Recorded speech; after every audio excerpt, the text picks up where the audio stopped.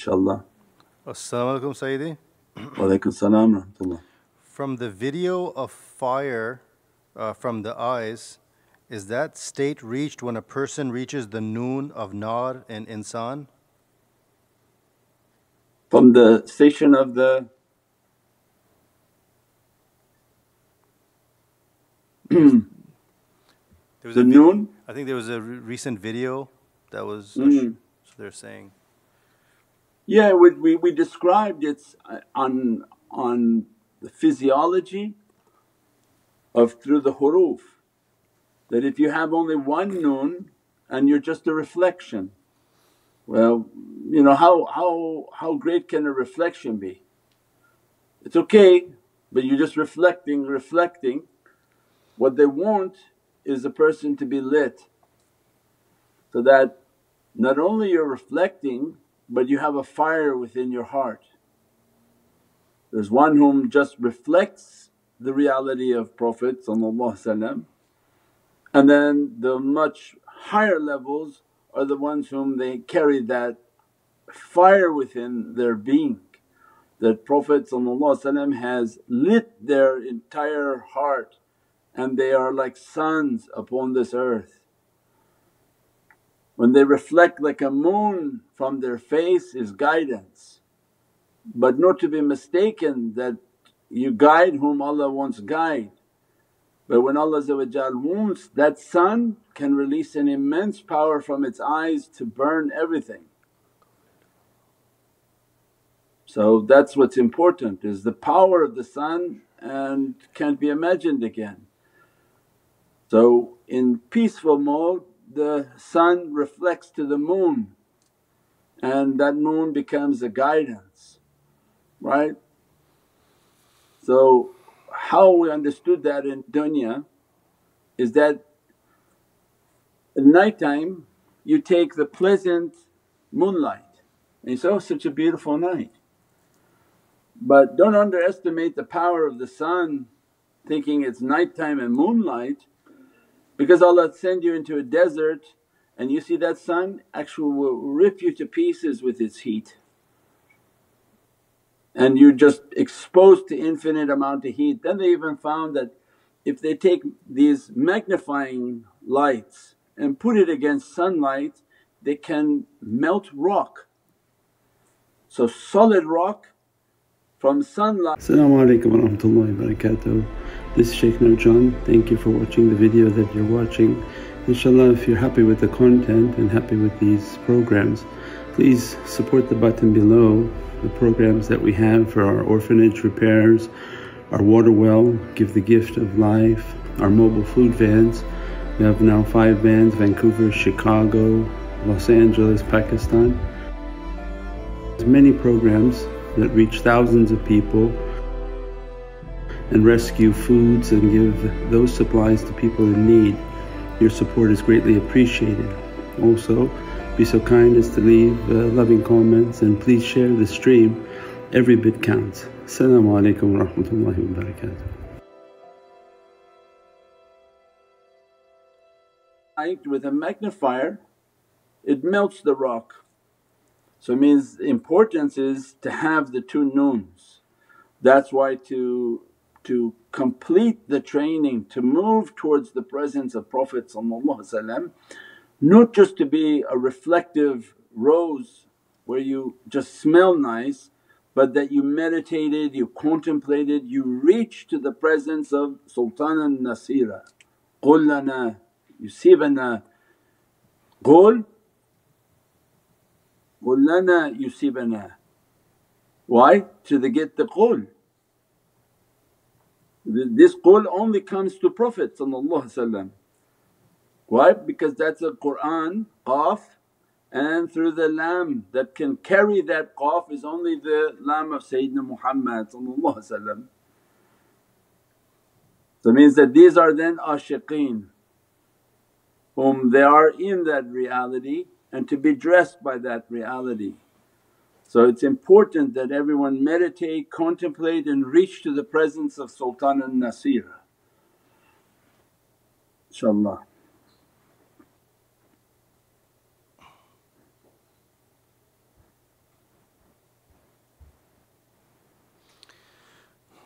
As-salamu alaykum, Sayyidi. Wa alaykum salam wa rahmatullah. In the process of cleaning the self, the hidden sickness of the character starts to come out and it is uncontrollable. Will that be part of cleansing or is it an energy attack? Yeah, but those are the same. That a part of the cleansing is to see the bad come out, right? The inner demons and the tar and the badness has to come out. So it's like a shower that you thought you were clean, all of a sudden you wipe yourself and the towel is all dirty, so that you understand and that we understand the core and all the difficulty and badness that lies within has to be burned out. So when the people are not meditating, not making tafakkur, what type of heat are you producing to cook the inside to bring bad out? Nothing. So it just hides dormant within the person. They pray, they do a little bit zikr, they come, they watch the zikrs, that's okay. But you have to create an inner heat. When you make the meditation and make the contemplation, what's happening? The light is coming in, the core is heating up with these Divinely lights. There's nowhere inside for shaitan to hide. That's why people don't do meditation. They don't like even the word meditation. Why? Better just to pretend like it's not there and the bad character is not there. But that inner demon, he doesn't go anywhere, he just hides, lets you eat your halal, lets you to pray. Because this one's really powerful one with a sort of like a sunscreen. He has like sunscreen 70 and he inside hiding, and he can tolerate a lot more than other demons. But the tafakkur and the contemplation is immensely powerful light in the core of person. Means they're meditating, they're bringing the light of the Shaykh, the light of Prophet eventually moving and radiating within them. When it radiates within them, where is the shaitan going to hide? So he's constantly burned by that and says, don't do it, I don't even want you to sit for 5 seconds to do it, I don't want you to even feel like you should be doing it. Go eat a hamburger. And they go out and do something again useless and worthless. So it has a tremendous force to burn inside with this power, to cleanse inside with this power, so that the outside can be clean. But people say, no, we don't need these things don't even exist in Islam. So then they walk only cleaning outside. And you know what happened, these buildings they look so beautiful. That's why I said they're going to probably hang these contractors when they start to find out what these people did. You look, the buildings look brand new. But you know when you live in a corrupt nation and corrupt people, what happens? They pay the engineering department, they pay this person, don't look here, don't use that brick, don't put this metal, don't put this concrete, maybe not even the right concrete. And you think that when you fake things you can fool Allah, until Allah shakes one time and say, you're not really made from what you thought you were. And that's the difficulty when people see these kind of horrific images, that how these things fell down, they're all new. And then you look at the older structures, they're standing because they were built with people whom had character and sincerity. And they knew that people would be living here, and they built with stone and solid materials. They show now on these TikToks the bricks at some of their yards, they crumble with their fingers. You know, you think that you can cheat people and that it doesn't have a consequence.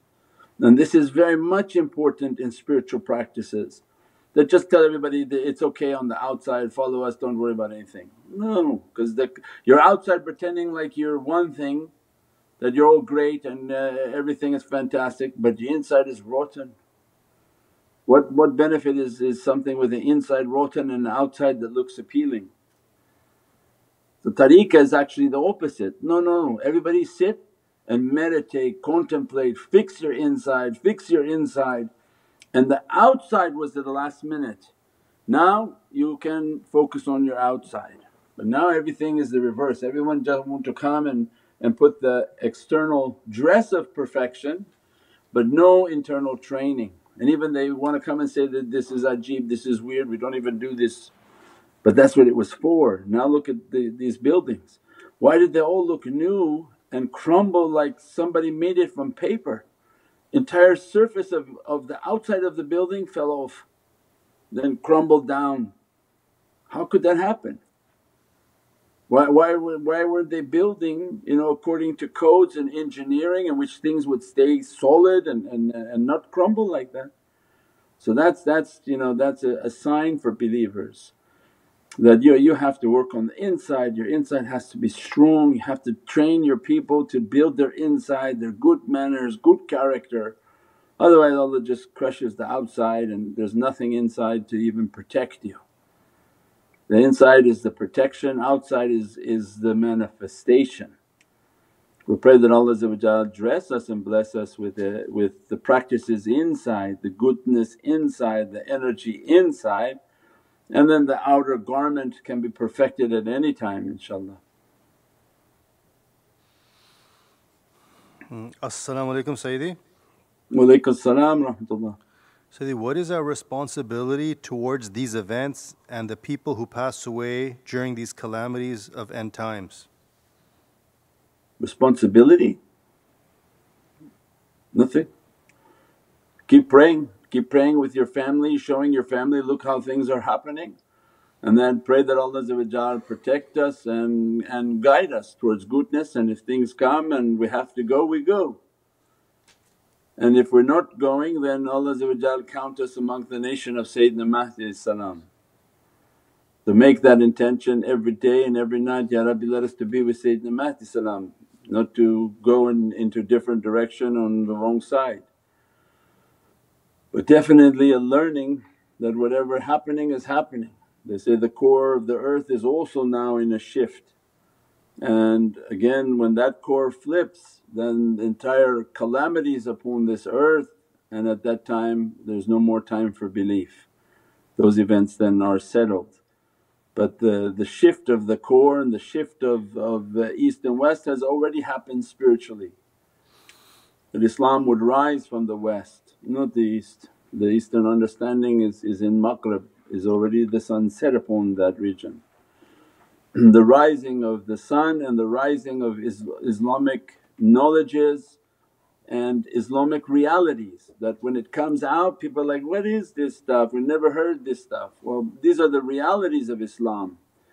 And when are they going to know it? Is when they look at the disbeliever, look at the technology they have. If they're supposedly disbelievers, why you think they know something that you don't? They don't. It's that our nation has it. Prophet brought all of these realities, but they choose not to focus on it, which is a shame, which is a crime itself. That the reality of salah, the reality of wudu, these are all based on energy. Why is it that Allah wants you praying? Because you produce an energy and a shield that protects you against a negative attack. It's not the praying. Well, what Allah is going to do with the praying? Allah says, the praying doesn't reach me, it doesn't feed me, it doesn't empower me. It actually is a gift for you, that when you pray you create a shield of energy for you, so that you're not harmed by the devils that are on that earth and surrounding. It doesn't empower Allah. If all the people on earth stop praying, Allah doesn't become less powerful, but He loves this creation, and once they become possessed and disturbed and lose their humanity, then Allah is ashamed of that creation. So praying is for us, paying and zakah is for us. All of these practices and usul were for us to build our energy against devils, against negative energies and bad choices and sins. So these are all God's rahmah and mercy for our survival on this abode. So like they throw you on an island of snakes and bears and every type of creature that want to eat you, and somebody pack a nice bag for you and you just thank Him all the time, but you don't realize that the bag that gave you was your survival. And it wasn't about having to thank them all the time for the sake of thanking them, but you're thanking them because He gave you a bag for surviving on that island. Means that when they threw us upon this earth, Allah gave to us a means in which to stay protected was pray. Not because He needed the acknowledgement, but we needed to stay connected to the power source. So as soon as we pray, we build a shield of energy, because now we're understanding wireless connection. As soon as you make salah, you tap into a wireless connection. You know who understood this was Tesla. He could power a light bulb 23 miles away from the conductor that was sending the frequency.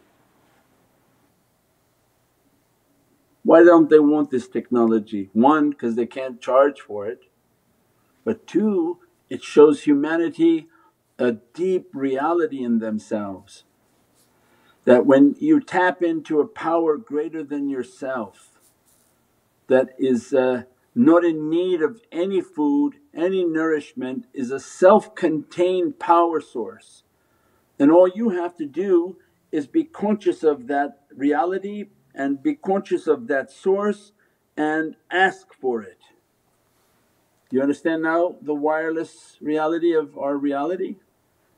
He doesn't need the prayers, all this self-contained power, but you're the light bulb that doesn't know where you belong and who to connect to and who's going to illuminate you. So we're the light bulb, but we keep thinking we're doing Him and the Divine a favour. Says, no, this is your wireless source of reality, and gave us a consciousness to think about Allah, contact, communicate and ask to receive, and as a result that force of energy comes freely to you. So you pray to stay connected, because Allah definitely doesn't need it. You pay to stay connected, to clean and to cleanse. Zaki means to take away negativities and again bring good energy to you, because that's the system in which Allah's energy fields operate. If you're loaded with negative energies, you send something $10, because of the goodness of that action, good positive energy is now flowing through you and flowing towards you. Now your light bulb is illuminating more. So you pray all day, your light bulb is illuminating. You're giving all day, your light bulb is illuminating. You do selfless acts, your light bulb is illuminating. As a result, what happens? Your bulb is lit. It becomes so strong that Allah now pushes you, move around. As you move around, you illuminate areas. So the energy understanding is far easier to understand. Then you put in the sharia and the laws was how to keep that light bulb clean. So it was common sense. If you're going to illuminate yourself, well then you wipe it down. What kind of light bulb is going to be of any benefit if it's dirty? Have you seen an old light bulb in a closet that gets so filthy it looks like it puts out grey light? You wipe it nice and clean and it's like a beautiful bright light. So everything was about energy. Whatever Prophet brought for us was then how to purify and how to conduct it and how to magnify it, inshaAllah. As-salamu alaykum Shaykh. Walaikum salam wa rahmatullah. Can awliyaullah look into Lawh Mahfuz? Yeah, but those are on other talks they've given that. Yeah. Is there somewhere where they can't? Then you would be limiting Allah. So it means that everything is written from the reality of Prophet. Whomever Allah gives eyes to see, they look where Allah wants them to see. And all of that is within the reality of Sayyidina Muhammad. So what is Lawh Mahfuz? What is the preserved tablet? It's Prophet. Everything is written on Muhammadan Rasulullah. These are all destinations within the same light. So everything is Muhammadan Rasulullah. What is Baytul Mahmur? It's in Muhammadan Rasulullah. Kitab. It's the depth and the reality between Allah's programming language directly into the reality of Sayyidina Muhammad. So it means all of these are in the Muhammadan light, and that which Prophet is dictating from Divinely tongue, then is a transcription of what is coming, the code for all universes. If Prophet want them to look at it, to take their command or sends them from it, that becomes their isharat and the guidance of what they have to fulfill. So the command of Allah atiullah to the command of Prophet, and then Prophet will dispense exactly what Allah's command was, and that becomes ulul amri minkum. InshaAllah. As-salamu alaykum ya Shaykh Sayyidi. Wa alaykum as-salam rahmatullah. Forgive me for my lack of adab. When we say Allahu Akbar, is the Hu Akbar? Since we don't understand the Akbar of Allah, without your support I am lost ya Sayyidi.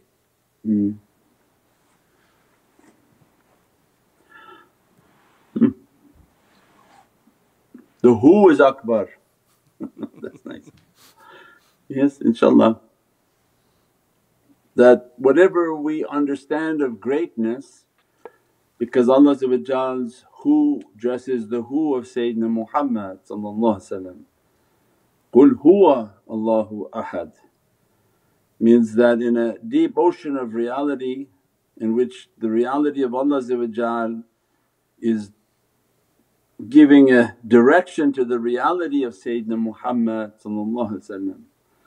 whatever understanding of greatness one could ever imagine, Allah's Who is Akbar, because Allah's the source and Prophet is a reflection, is the creation. So the Allahu Akbar is that Allah's Who and Allah's Who-ness is Akbar, beyond comprehension. InshaAllah. And important to operate with the soul, energize the soul, empower the soul so that the soul can bring out its reality. So that if that reality comes out and people can operate from the reality of their soul.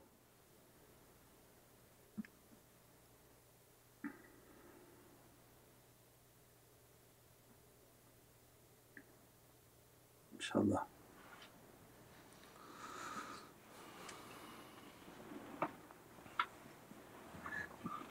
As-salamu alaykum Sayyidi. Walaykum salam.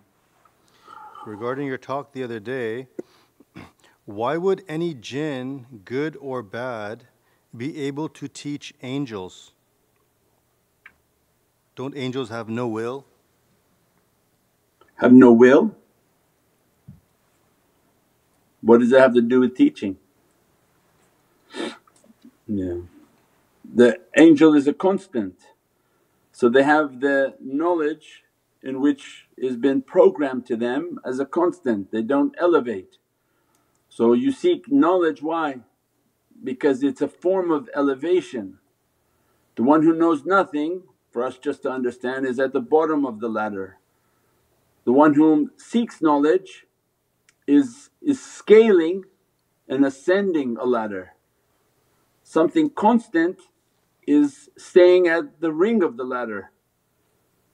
If you're constant at 1, you're at 1. If you're constant at 2, you're at 2. So the no will They have no free will, so they are at a constant. Wherever Allah programmed them, that's their ulum. This creation of jinn, they have a will.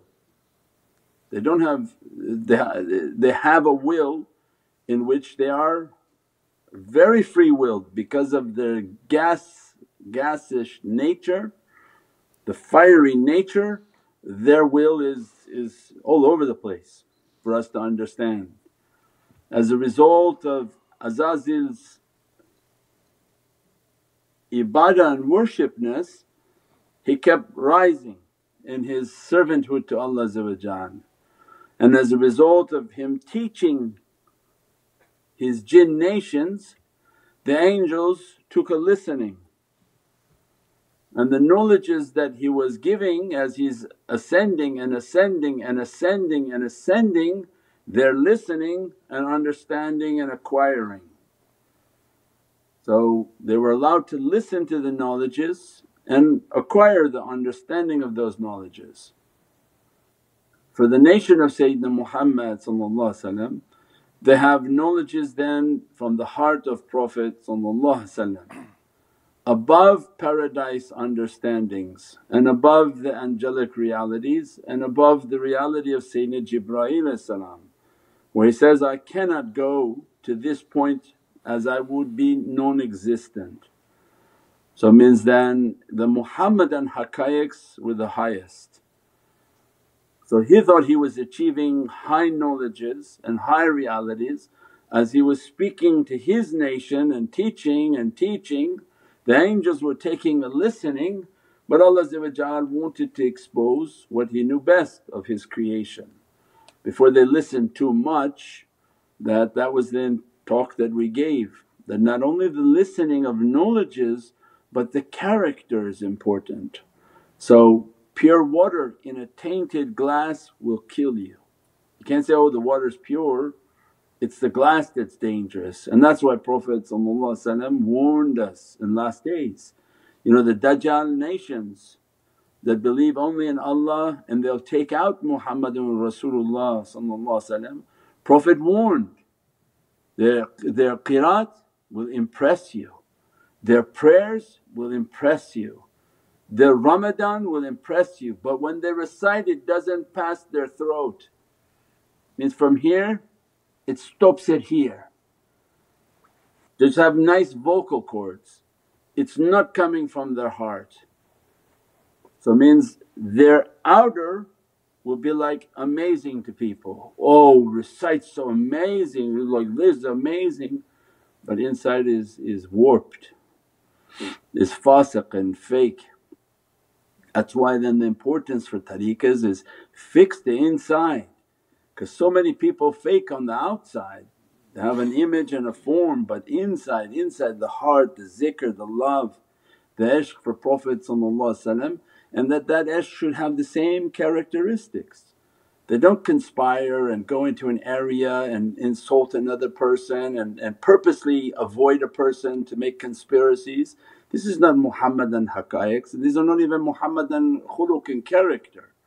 That the character of Prophet he went to his enemies and sat with them, ate with them, tried to bring tribes together, bring love and compassion to people.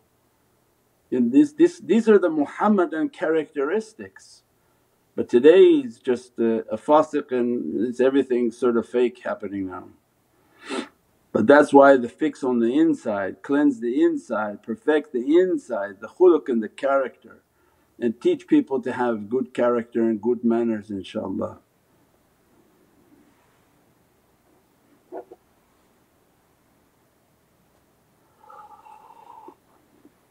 Subhana rabbika rabbil izzati amma yasifoon wa salaamun al mursaleen walhamdulillahi rabbil alameen. Ila sharaf al-Nabi sallallahu alayhi wa sallam wa alihi wa sahbihi kiram wa ala mashayikhina fi tariqat al-Naqshbandiyyah al-Aliyya qasatan ruhi imam tariqa Qabta Khaliq Shaykh Nurjan Muhammadan Way al-Bukhari Sultan awliya Shaykh Abdul Faiz Dagestani Sultan Shaykh Muhammad Nazim Adil Haqqani Mawlana Shaykh Sham Kabani Shaykh Adnan Kabani Shaykh Muhammad Adil Mawdi Khaliq al-Khulj Dawani Sahib Zaman Sayyid Muhammadan Nahdi alayhi salam, Ruhullah Sayyidina Isa alayhi salam, Sayyfullah Sayyidina alayhi salam, Thumma Sayyidina Abu Bakr Siddiq, Sayyidina Umar, Sayyidina Uthman, Imam al-Hasan salam, Imam al-Husayn salam, Sayyidatina Fatima Zahra salam, wa sayru sadatina wa siddiqeen al-Fatiha.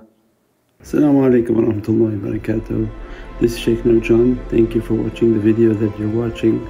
Inshallah, if you're happy with the content and happy with these programs, please support the button below, the programs that we have for our orphanage repairs, our water well, Give the Gift of Life, our mobile food vans. We have now 5 vans: Vancouver, Chicago, Los Angeles, Pakistan. There's many programs that reach thousands of people and rescue foods and give those supplies to people in need. Your support is greatly appreciated. Also, be so kind as to leave loving comments and please share the stream. Every bit counts. As-salamu alaykum wa rahmatullahi wa barakatuh.